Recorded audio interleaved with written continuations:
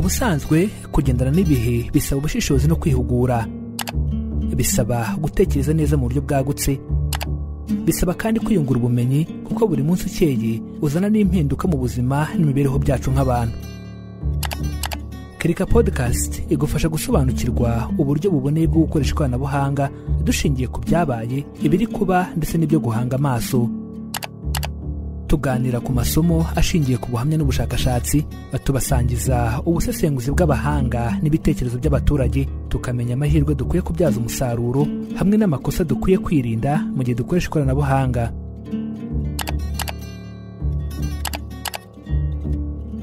Iyi ni episode ya 4, Imbaraga Nke Zanjye.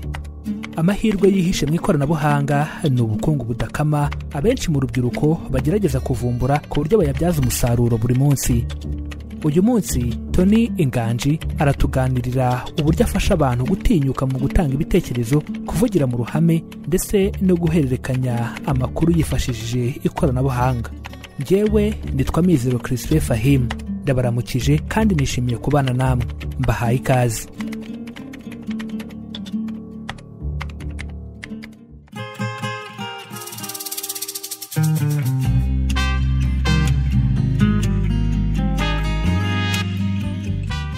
Tonny, mu gutangira ndagira ngo utubwire a dream, inzozi zitari zino uryama ngo usinzira ahubwo zikubuza kuryama, uzisobanura gute? Kuri njye numva ko ari iyo mpamvu yo kubaho. Izo nzozi, iyo passion, icyo kintu kikudrivinga buri munsi, wa mugani wawe ukabura ibitotsi, ukabura nuko usinzira kubwo ushaka kugera ku kintu. Hari a very quick story ngiye kugusharinga. Please do. Urya ifi? Samaki cyane. There's this time bakuraga amafi muri Lake Tanganyika, bayazana mu Rwanda. Noneho bakayazana, ariko uwayiririye i Bujumbura n'uwayiririye i Kigali izitameze kimwe. So bigira inama baravuga ati rero tujye kureka kuzitransportingira muri barafu, tuzishyire mu mazi, mu bitanka, tuzijyana ari nzima zikiri koga, zigereyo byibura, ariko still zagira i Kigali ntizibe zikiryoshye nk'izahariye. So hari izo bita catfish mu Cyongereza, zirya amafi mu mazi. Niwo umuhanga umwe araza arababwira turabizi se izi fi ziri kugera urugendo rw'amasaha arenga 12 zikaba reluctant, zikaba bored, nizibe ziri live n'ubundi zimeze nk'izapfuye. Mureke dushyire catfish muri izi tank zigende zizirukanza mpaka zigeze i Kigali. And when they did that, zageze i Kigali zigifite noneho ya texture nk'iziri hehe kuri Tanganyika ku mazi. So icyo kintu rero kikwirukansa, kikubuza amahoro. That's the reason to live. Niyo mpamvu yo kubaho.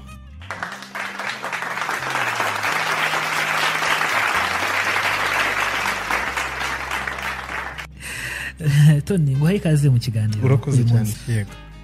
Public speaking, ubundi umuntu utabisobanukiwe wamufasha kumenya gute? Public speaking cyangwa kuvugira mu ruhame ni ishami rimwe mu bigize communication. Kuko communication n'ubu ngubu turi gukora communication nubwo turi muri studio turi kuganira ku microphone, hari abari uzatwumvira kuri radio, kuri telefone zabo, kuri YouTube n'ahandi hose atandukanye na za audio mag. Ari no mu kwandika. Niyo wanditse article uyisoma, iyo yose ni communication. So ngiye rero nibanze kuri part ya public speaking bijyanye no kuvugira mu ruhame. Ni ikibazo twagiye tubona cyane cyane ku bantu barangije ama university, akandika igitabo cyiwe defense kaba ikibazo. Right? So uko ibyo ari kudefanda atabizi mu mutwe, ahubwo kumenya kubivuga, kubasha kubivuga. Cyangwa ugafata umuntu ukamushyira imbere y'imbaga y'abantu wenda nk'igihumbi mu nama, bavuga ati dore twatoye iyi ntore mu murenge wacu wa Remera, reka zatugezeho ibitekerezo byiwe muri uyu mwaka cyangwa imyaka 2 agiye kutuyobora. Ugasanga kubivuga biramunaniye. So ni ikibazo nabonye ko cyari gihari cyane, ko nanjye ubwanjye byambayeho. Ndangije ndavuga nti reka noneho nihugure, noneho nimara kwihugura none nsubira inyuma mfashe n'abagenzi banjye bose bafite iki kibazo cyo kuganirira no kuvugira mu ruhame no expressing ibitekerezo. Yaba yaranabaye impamvu muzi yatumye ukora All Africa? Yes, niyo mpamvu. nibihe bindi bitekerezo washingiye kugira ngo uyitangize tunayijyaho mu rusange kugira ngo utubwire amavu n'amavuko yayo n'uburyo ikora kugira ngo ngitangize igitekerezo cya mbere cyavuye ku ntege nkeya zanjye that's one yewe nagize amahirwe yo kuba umuyobozi aho nigaga umuyobozi wa international students uyoboye abana biga baraturutse mu bihugu bitandukanye ko ntago nigaga mu Rwanda muri A-level na university noneho ahubwo nanjye najya imbere mu gihe cyo kujya kuvuga no kuganiriza abantu ubu numva turi mu nama turi twenyine gutya muri salle nkababwira ati dukora ibi dufite imishinga ariko bankiri imbere bakamereza microphone nkahita nshaka umusecretary wanjye ndabyibuka icyo gihe yari umugandekazi ari sharp cyane azi kuvuga abari woza gupresent ibi bintu so ndavuga rero ibi bintu uko biri kose ni impano niyo mpamvu naratashye ndavuga ati let me make a little bit of research about this nsanga ni ibintu bisanzwe bibaho ndetse n'abayobozi benshi batandukanye b'ibigo bikomeye cyane n'abayobozi b'ibihugu by the way abaperezida tuzi na n'uyu munsi barihugura muri ibi bintu bijyanye na public speaking so maze kubyiga buriya iyo uba exposed mu kintu nibwo ugenda ubona umwijima aho wari uri nibwo noneho nagiye mbona abantu benshi bafite icyo kibazo nanjye nari mfite so ndavuga rero ntangire mbikora ntangira noneho ubundi yatangiye ari social enterprise dufasha abana bo mu mashuri ya segonderi ku buntu none nza kubona ko demand yiyongereye n'abantu noneho bakora bafite amafaranga bashobora kubyishyurira babikeneye nibwo twese dushyiraho the business side ndavuga okay noneho reka training abandi bazajya bajya gutraining bariya organization ngiye nkomeze nkorane n'abanyamafaranga tukikureho kunyirizina how did it change your life personally it sharpened my career goal kuko I always wanted to help and be of use muri societe nkumva nagira akamaro cyangwa nagira ikibazo nkemura nakuriye muri quartier nkajya mbona umuhanda wacu urimo ibinogo byinshi imvura yagwa icyondo kikaba cyinshi ariko nkabona sindi umwenjeniyeri sinabasha kubaka umuhanda abantu bagahora barwara sinzi gutera inshinge so nanjye nagiriwe amahirwe yo kwisangana iyo capacity yo kuba naho training abantu so ndavuga rero ubwo noneho mbonye mfite abarwayi nanjye benshi reka mbaserve dutangire dukore so byamfashije gushyira kariyeri yanjye ku murongo karekera ubu ngubu n'ibintu byose nshobora gukora izindi businesses njyamo ziba ziri part time ngiye umutwe wanjye urimo hariya ahubwo nkashaka abandi bamfasha wenda kuba twakora ibindi. What do you think is ikoranabuhanga? Ikoranabuhanga ni ibintu byose bikoranye ubuhanga Crispy wose urumva ari iki ubwo nawe urimo turi ikoranabuhanga ry'Uwiteka. Well ikoranabuhanga uko mbyumva ni transfer kuva kuri ordinary way of operations kujya kuri digital way. Digital way ubwo ni ibintu byose birimo mudasobwa, telefone, internet. Niko numva mu magambo make nabisobanura.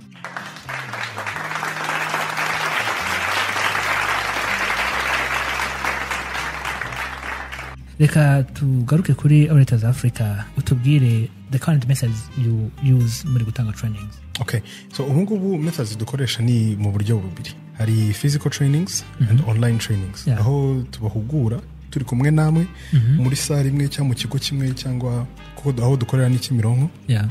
Ariko hari n'abandi dusanga mu bigo byabo kigo runaka kikadoza abakozi. Ariko hari n'ababa batari mu Rwanda kandi bakeneye izo service. So n'aba online nabo turakorana. Uburyo yenda bwo gusanga abantu muri physical twabugeranye na the traditional way of operating yego. Watubwira ko itandukaniro ririhe na digital? Iyo umuntu muri kumwe certified iri kumwigisha iyi skill irimo communication kuko hari a very very big part y'ibyo nigisha yitwa body language. Ahangaha ni uburyo we evaluating umuntu muri kuganira bitewe n'ibyo uri gusoma mu mubiri we uri kukubwira akanwa ke katari kuvuga. So umuntu agira buriya amajwi abiri, hari verbal communication and body language communication, non-verbal communication. So icyo gihe rero iyo ntari kumwe n'uyu muntu online birangora. So ari naho rero iri koranabuhanga riziramo ryagiye ridufasha aho dushobora gukoresha noneho visual supported platforms. Nk'urugero ugakoresha Zoom cyangwa Google Meet akaba rero duholdingira ayo class kuko icyo gihe tuba turebana. So itandukaniro ryonyine ririho nuko umwe nshobora kwita muhereza feedback ziri immediate undi nkaba ndi limited probably na connectivity cyangwa na timing when the Zoom yampaye niba ari iyo minota 40. So ugasanga nutwo to differences twonyine turimo ariko ngerageza ku maintaining quality ya training dutanga. Ukurikije uko mubikora what challenges do you anticipate muri implementation y'ibi bintu? urabona ikoranabuhanga ryaraje rizana ibyiza byinshi ariko bizana na competition nyinshi. Ubu ngubu ibintu byinshi umuntu ashatse biba biri just at the tip of your fingers. Gufata telefone yawe ugascrollinga, wajya kuri YouTube ukavuga ati give me 2 tips nakwifashisha ejo ngiye gutanga presentation, barabiguhereza. Icyo gihe ntabwo ubukije ngo unyishyure ya mafaranga yawe y'ukwezi kose. So harimo niyo rero level of competition yazamutse. Do you face technical challenges during the online courses or? Cyane rwose. Icya mbere cyo internet irahenze. Icyo ni kimwe. Icya kabiri hari uko bihenze ariko na stability yayo itizewe. So you in the middle of a session, ufite abantu batanu kuri platform muri kwigisha, ako kanya wenda umuriro ukaburagiye, internet ikabivuyeho. So ibyo byose ni ibibazo mpura nabyo, umuntu uri hariya on the other side atazi. Kavuga ariko se uyu muntu ko tuba twamwishyuye kuki atagura internet ihagije, kuki ashyira makijana buri kanya? So ugasanga that's one of the biggest problems to get connectivity. Internet connectivity iri reliable cyangwa iri strong. What do you think can be done to address that?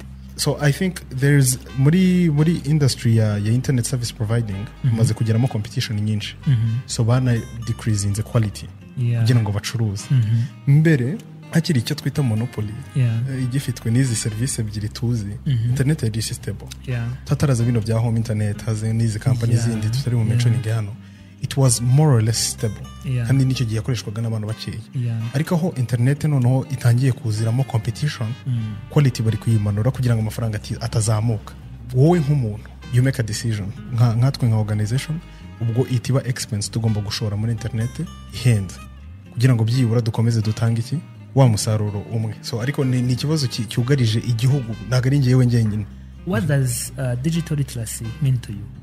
Digital literacy ni literacy mu by'ukuri ariko y'ikoranabuhanga kuri ngewe niko mbyumva. So ni ukumenya no guhora uri update ku bintu bijyanye n'ubuzima bw'ikoranabuhanga n'ibikwegereye.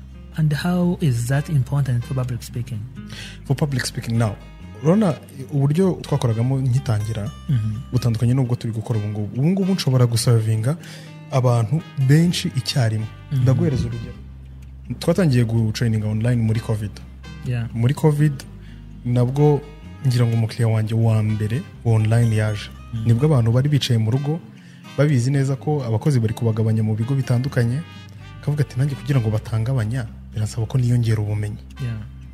Cyangwa wa muntu wari usanzwe none presenting mu manama ariko none ntagazi gukoresha the digital spaces, akaguhamagara kabati tuzigaye dukora amanama buri munsi mu gitondo mpugura, cyangwa nyongerera ubumenyi kuko dutanga nizo certificate, agasubira ku kazi none afite nako ga certificate.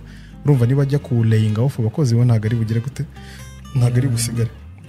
Ikindi cya kabiri ikoranabuhanga ridufasha cyane muri twebwe mu kazi kacu ni ukugereranya ibyo dukora na standard z'abandi bantu babikora hanze.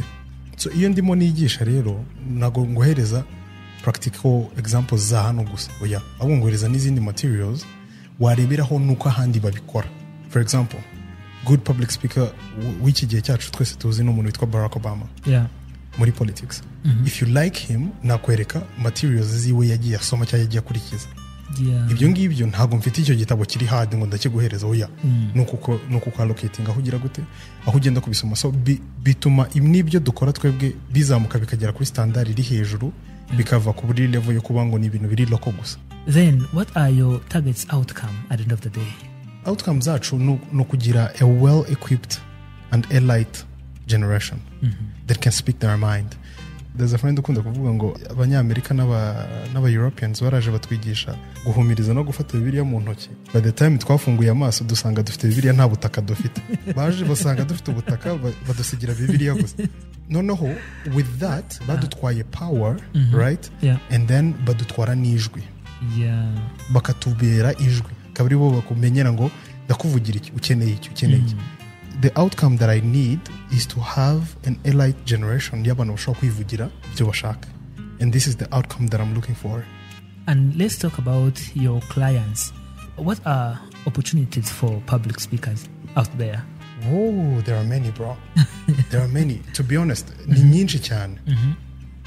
This is one of them, being invited at Kirika podcast. Yeah, there's when the no navuga amafaranga wanyishyuye kugira ngo nze. ariko you can literally be invited. Yeah. So hari reka mbanze mbisubize gutya kanse nusubira inyuma.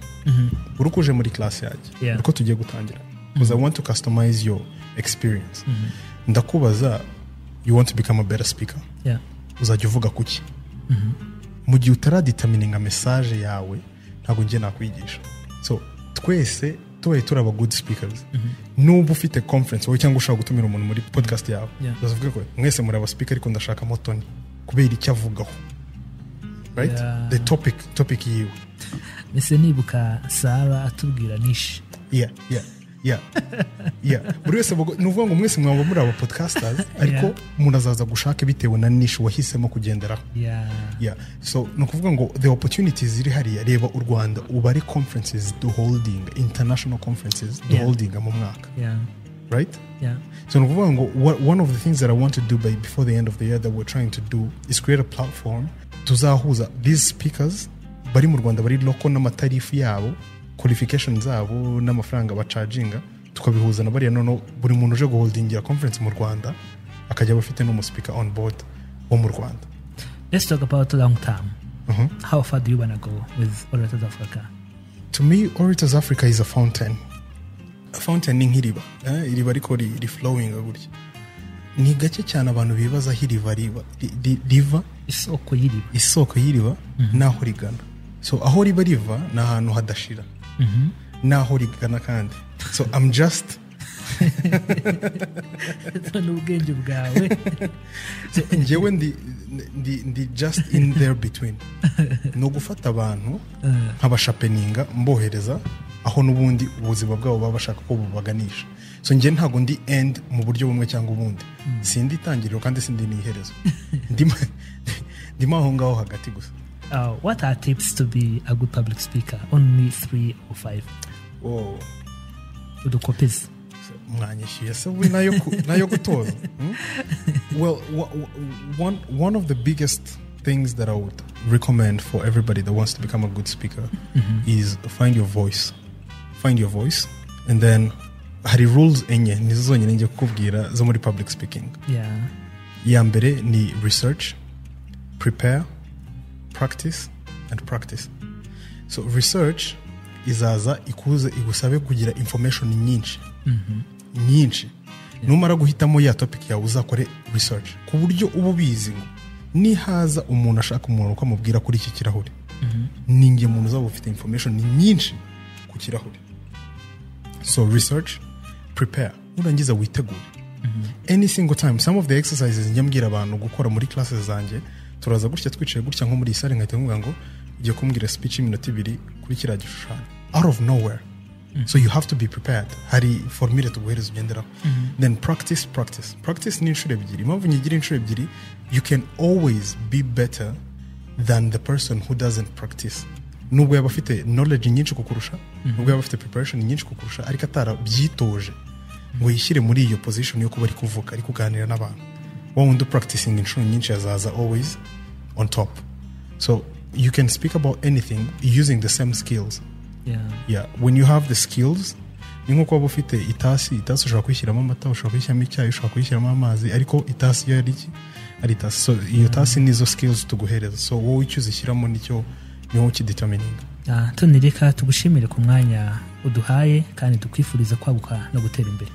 Crispin, urakoze cyane, mwakoze kuntumira kuri Kirika kandi nizere ko ubwo nanjye aho nzabakenerera nzababona kandi mutera imbere namwe. Turabyemeye. Urakoze cyane.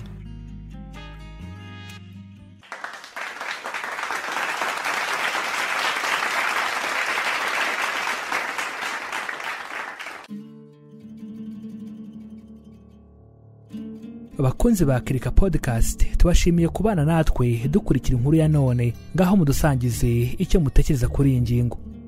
Mukore subscribe kuri Mezero Media, mudufollowing kuri Instagram, Facebook na Twitter kuri Kirika Pod. Iyi episode mwagejejweho ku nkunga ya Minisiteri y'Ikoranabuhanga no guhanga udushya mu Rwanda ku bufatanye n'ikigo cy'abadage gishinzwe iterambere HIZ binyuze mu mushinga wayo 250 Podcast Lab. Ni munyemerere tube duhiniye aha tuzasubukure kuwa 5 saa 12 za nimugoroba. Amahoro.